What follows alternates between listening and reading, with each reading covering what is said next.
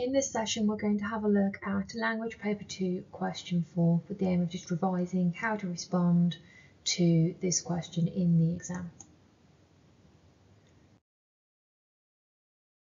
So this is an overview of each of the papers for the Language GCSE. I just wanted to show you this to show you where question 4 falls in the paper. So it's 16 marks and it's the last question in the reading section. You have to evaluate 2 sources and talk about their use of methods as well.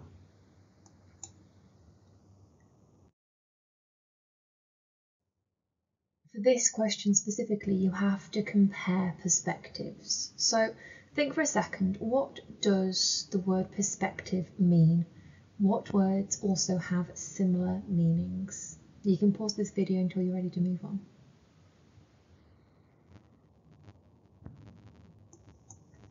So a perspective is somebody's point of view on a particular topic.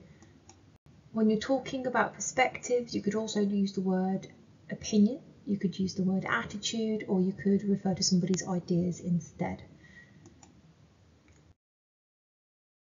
Now, when you're talking about somebody's perspective on something, it's really important to understand the things that can influence their perspective or your perspective on certain topics.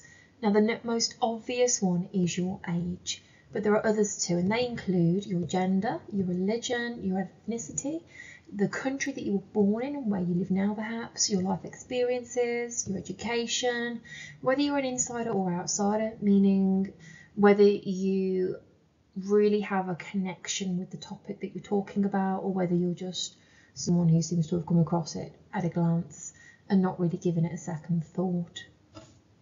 Because if you have a topic such as, I don't know, camping, for instance, and you're asked your perspective on camping, if you've had positive experiences with camping, that could show that you're an insider because you've got relatable experiences to that topic. Whereas if you've never been camping and you don't see the point in it, then you might be classed as an outsider, so someone who sees the topic without really having any direct experience with it. Then you've got your expectations on something, so what you hope to gain from a particular thing. And then you've got who you're talking to and the medium that you're using. So obviously who you're talking to very much impacts how you speak to them and what you say and what you don't say, but the way in which you talk to them as well has a direct impact. So you could be talking to somebody via text, you could be talking to somebody on the internet, through social media, or it could be somebody face to face. All of these things influence your perspective of topics of the world.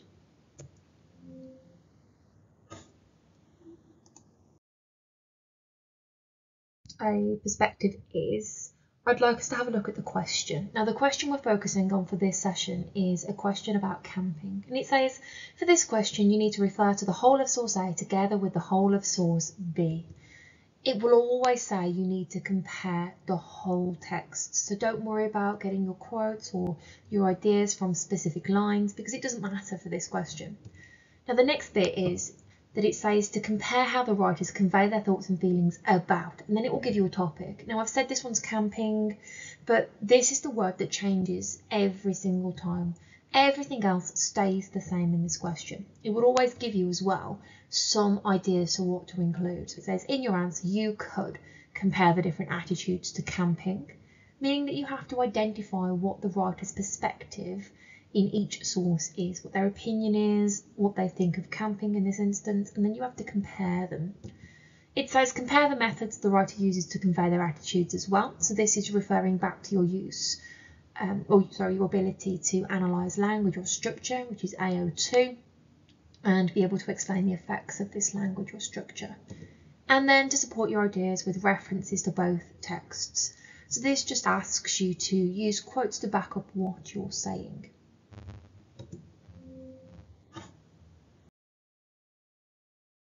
I'm going to start by reading source A. Now, time is tight on this paper, so it's important that you read actively, meaning that as you read, you need to make sure you've got an ear out, an eye out for the writer's perspective at the start of the source, so that's roughly the first 15 lines, and then whether their perspective changes after that point. So just as you read, think about what their ideas towards camping are, how they feel, and then highlight anything that you think is important as you go along. You can pause this video now and read the extract for yourself at your own pace, or you can read along with me on the screen and just highlight your own copy.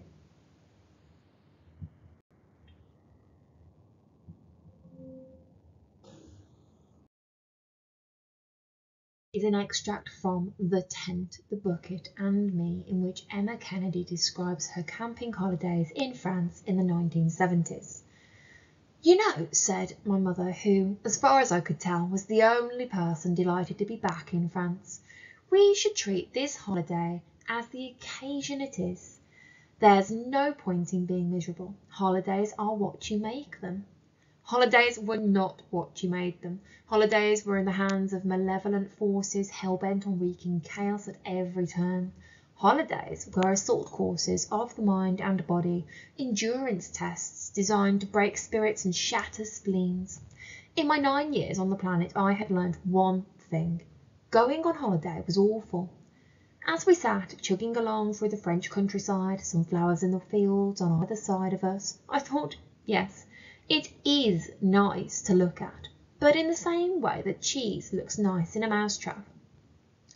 Eventually we arrived at the campsite where we had stayed the previous year.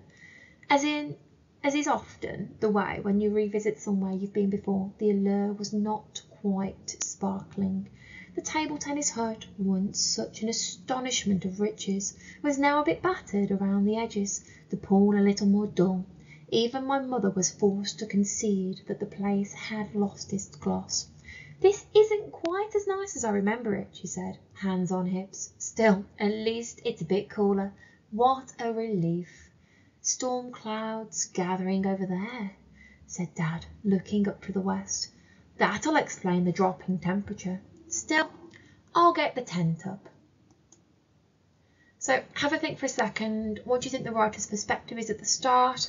When does this begin to change, if it does? And how do they seem to feel at the end, which we'll get to in a second?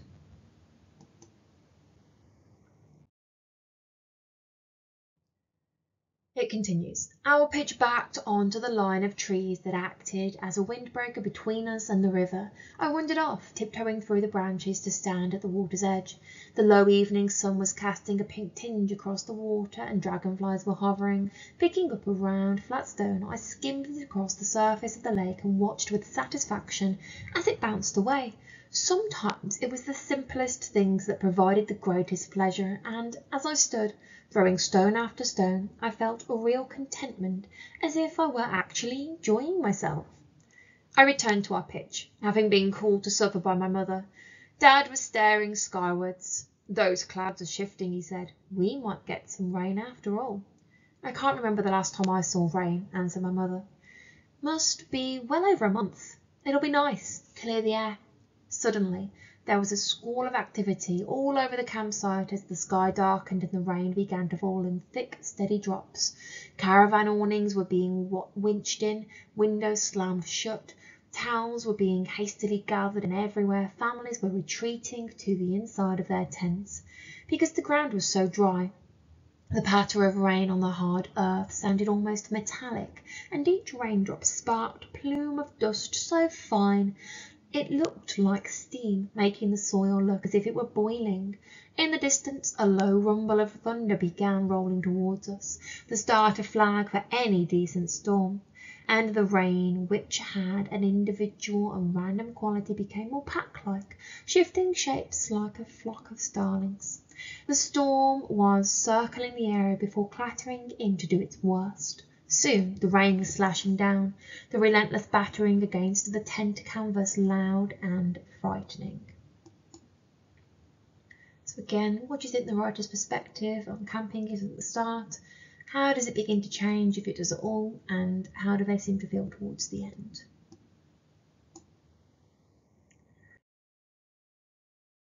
Despite all my father's best efforts to waterproof the tent and lay the ground sheet properly, water was starting to seep in. The ground, dry from so many weeks without moisture, couldn't cope with the sudden onslaught, and the campsite was rapidly turned into a series of streaming rivers. Not wanting to get our bedding wet, we bundled our sleeping bags together, placing them on top of the camping table just outside the sleeping compartment. With nothing to sleep in and the water ever rising, Dad placed my airbed on top of their airbed, and we sat, huddled together, knees against our chests. As the storm fractured the skies, we clung together, terrified. And despite the small but intense gnawing in my chest, there was something deliciously spine-tingling about being trapped inside the tent while hell rained itself down on me. So again, we're at the end of the extract now. What do you think the writer's perspective is at the start? How does this begin to change, if it does at all? And how do they seem to feel at the end? You could think specifically about the writer's views on camping, and then maybe their view changes slightly as we start to get more interesting events as the weather starts to turn and the rain starts to seep in.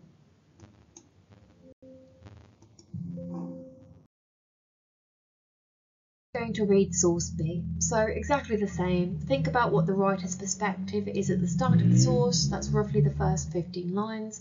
And then after that, does their perspective stay the same or change? Highlight any quotes that you could use as evidence. And don't forget you're focusing on their attitude or perspective on camping.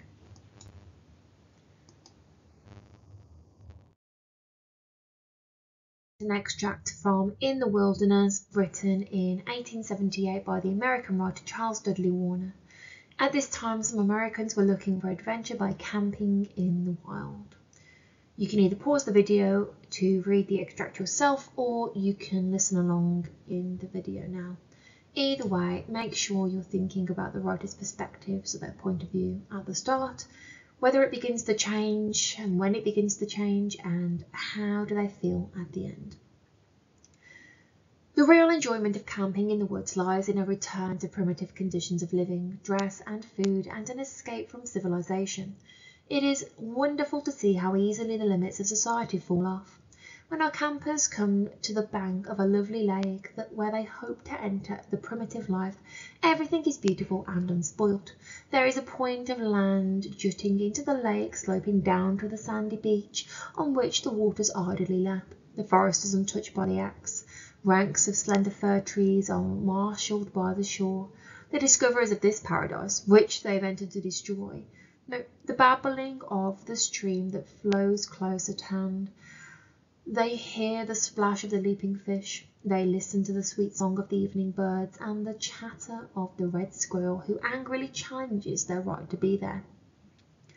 The site for a shelter is selected. The whole group is busy with the foundation of a new home. The axes resound in the echoing spaces. Great trunks fall with a crash. Views are open towards the lake and mountains. The spot for the shelter is cleared of underbrush.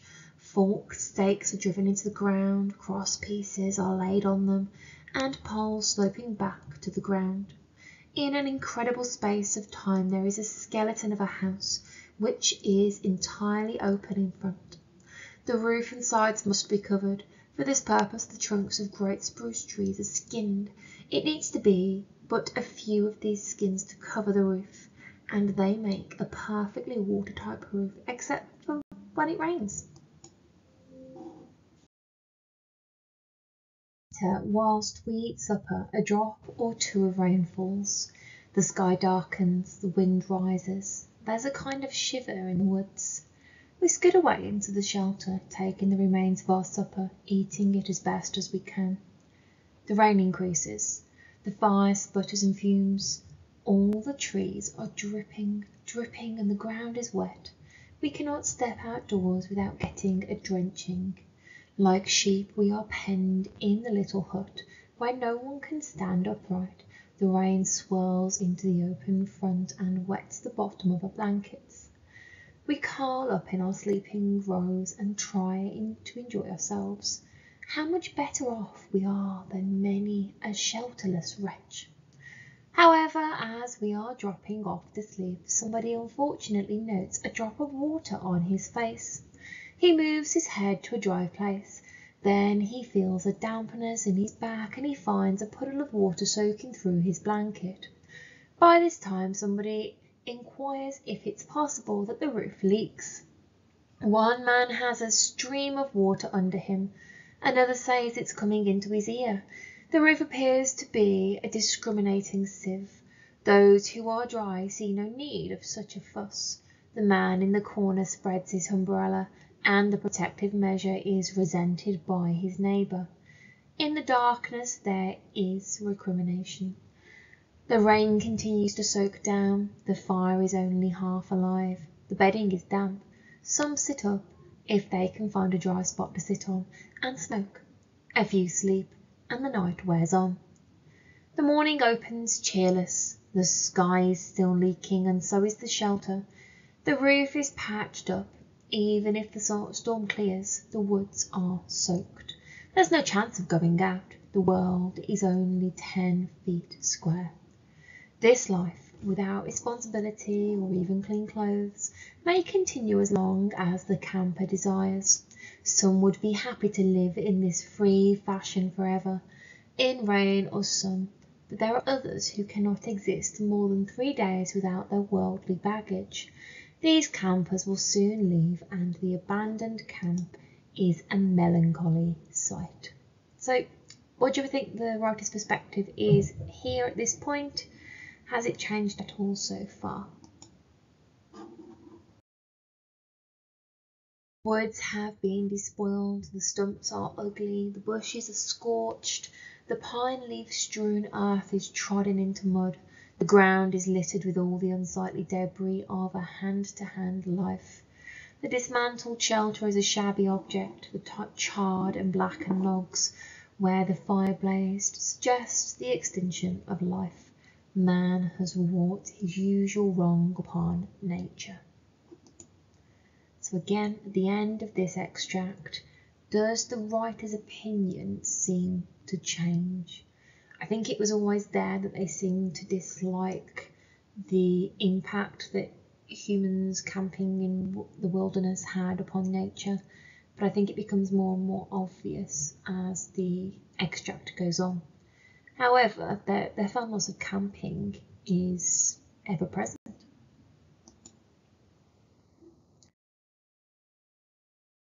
So, are the two perspectives similar or different? Just pause the video and make a few notes on your extracts if you'd like, and then think about how they're different.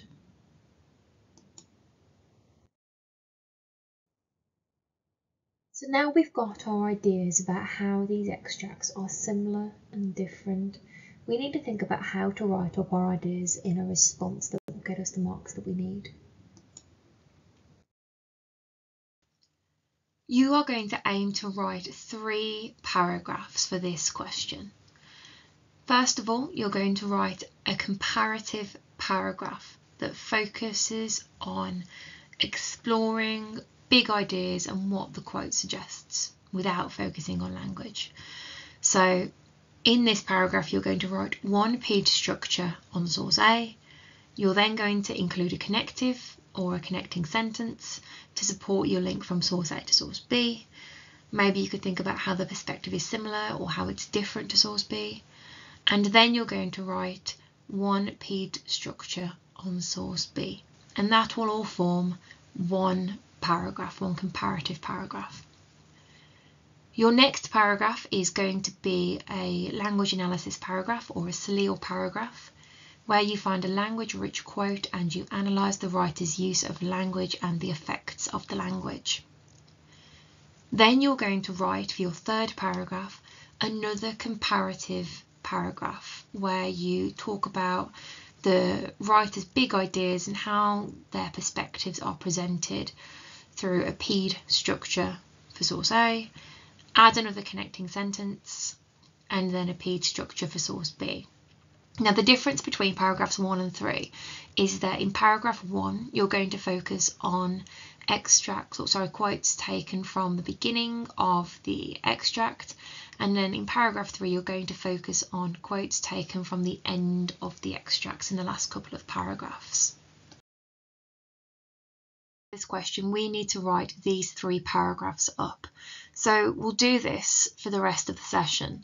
The first paragraph is a paragraph where you are comparing the writer's perspectives at the start of the extracts, and you're not focusing on language analysis, you're focusing on the big ideas instead. So you're writing one big paragraph where you do a PED structure on source A, you include that comparative sentence to show whether the ideas are similar or different to source B, and then you use a PED structure again. Let's have a go. On your handout, you have a model paragraph. It's exactly the same as the one on the screen now. So if you'd like to read it to yourself for a moment, feel free, just pause the video and then come back. But if you'd like me to read it, just carry on listening. The whole point of this is that you're going to think about how this paragraph compares the 2 sources, and you're going to highlight any of the keywords or sentences that are comparing the 2. And then in a different colour, I'd like you to highlight where there's an explanation of the writer's point of view. So you're looking for 2 key things there. So it says, both sources focus on the challenges of camping, such as the unreliable weather and the lack of comfort. However, source B is much more enthusiastic than source A. In source A, the writer's attitude is predominantly pessimistic at the beginning. So we've got the reference to the beginning there. The writer says that camping is an assault course of the mind and body, suggesting that camping is full of physical discomfort and plenty of unexpected or emotionally challenging situations. The writer seems to think that camping holidays are not fun and relaxing, like you'd expect a holiday to be, but still full of disappointment instead. On the other hand, the writer of source B begins by romanticising the idea of camping by describing the beauty of the natural setting. The phrase sloping down to a sandy beach suggests a simple, gentle descent towards the lake, contributing to the overall picturesque and inviting nature of the camping site. Sandy beaches are often associated with relaxation and recreational enjoyment, further enhancing the positive image of the camping location. They also use phrases such as beautiful and wonderful, which suggest that campers experience joy and that the writer finds delight in camping. It is clear that the writer in source B was looking for excitement, while the writer in source A was on holiday and perhaps had different expectations. So now you've listened to the paragraph, pause the video and make sure you've followed the instructions on the screen.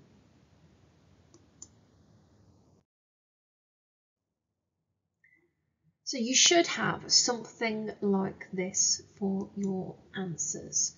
The good thing about this paragraph is that it begins with a comparison. We begin with the word both, which is an excellent opening word to make sure you talk about both sources together. We make it clear as well that we're focusing on source A at the start after that initial sentence. It says, in source A, the writer's attitude is predominantly pessimistic at the beginning. We also add an appropriate quote in quotation marks, and then we comment on the writer's perspective and what we think is influencing it there in green. Then we use a connective to link to source B. So it says, on the other hand, the writer of source B begins by romanticising the idea of camping by describing the beauty of the natural setting. Then we have an appropriate quote from source B, and then we've got another clear explanation, and then a final sentence in blue at the end, linking the 2 ideas together.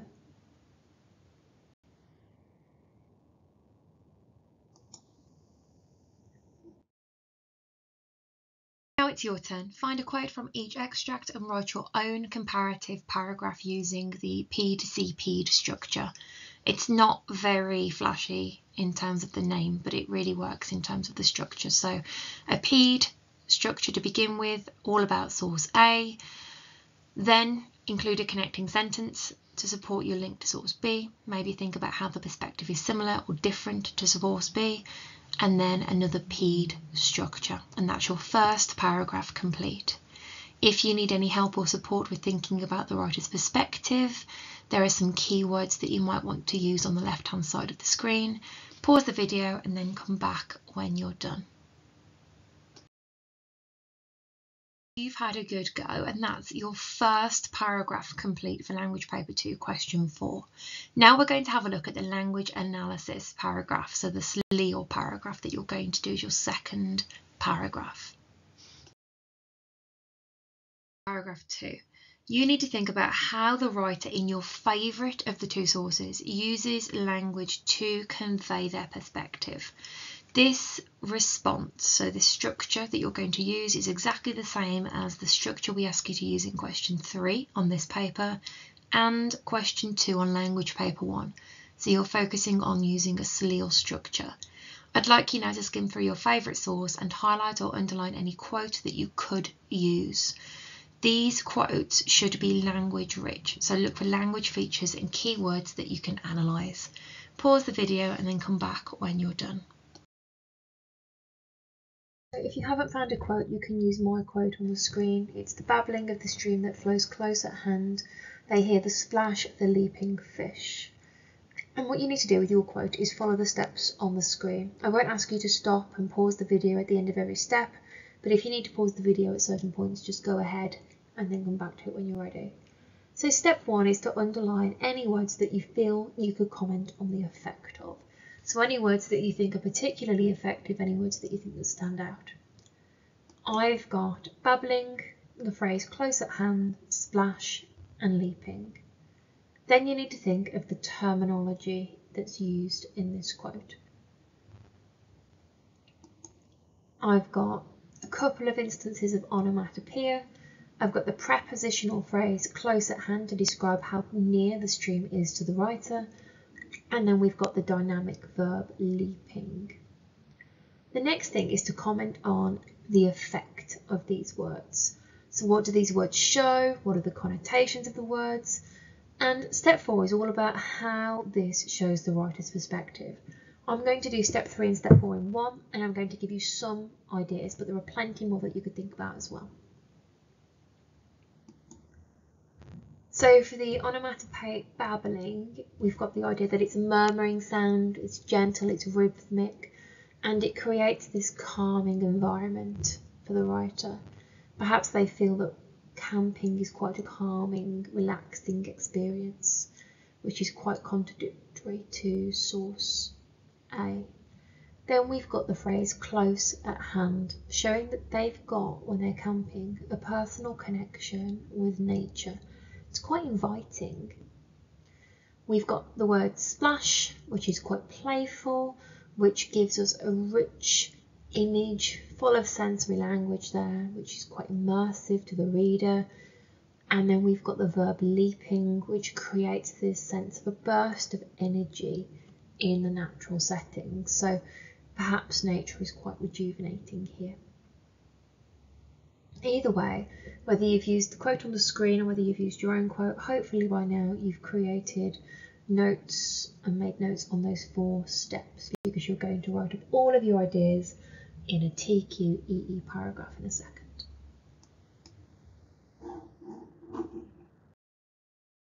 Now it's time to write your paragraph 2. How does the writer in your favourite source use methods to convey his or her perspective? It's a SLEAL paragraph, so make sure you've got your language rich quote ready and then write a statement that responds to this task.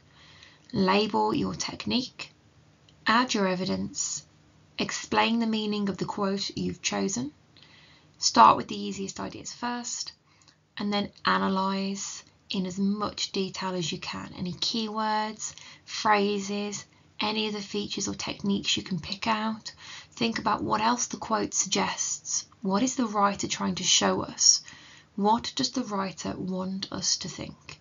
And then when you're done, link your ideas back to your main point. If you've got to this point, you've written your first comparative paragraph and then your SLEAL paragraph, which focuses on language analysis in your preferred source. That means that the only paragraph you've got left is another comparative paragraph, taking quotes from the end of the extracts. So let's look at paragraph 3. Does the perspective in source A change as you move through the source? Why? Compare this to source B. Does their perspective change or does it stay the same, and why? Well, we said that at the start, the writer of source A immediately seems to dislike camping, while the writer of source B is much more optimistic. So I'd like you to read through source A, think about it. Does this writer's perspective stay the same all the way through? See if you can find a quote which shows how the writer stays disappointed or perhaps changes their mind.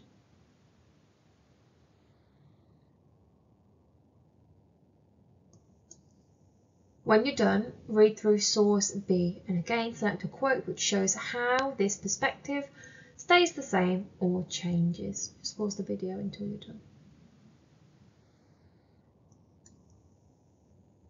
Now think, how could we compare the perspectives of source A and source B and how they've changed or stayed the same? This is your task for the final, or perhaps paragraph, if you're running short on time in the exam. This is your final paragraph, paragraph 3. You're writing a comparative paragraph comparing the latter halves of source A and source B. You should have already thought about whether the perspectives of each writer changes as each source develops. You could include these ideas in your response as well. So begin with a PED structure focusing on source A. When you've explained your ideas using your quote and then developed ideas thinking about multiple different interpretations, any other inferences you can make, etc., you can then add your connective, so your connecting sentence. This is a sentence that supports the link from source A to source B, and it's all about how the perspective is similar or different with either source. Then you repeat the PED structure for source B, and that is the end of your last comparative paragraph. So pause the video, have a go. Don't forget to think about whether the perspectives change as the sources develop, and then why that might be if that is the case. Have a go. Hopefully now you have completed 3 paragraphs for Language Paper 2, question 4 on this set of sources. 2 of those paragraphs are comparative paragraphs and 1 is a SLIL paragraph focusing on language analysis. Well done.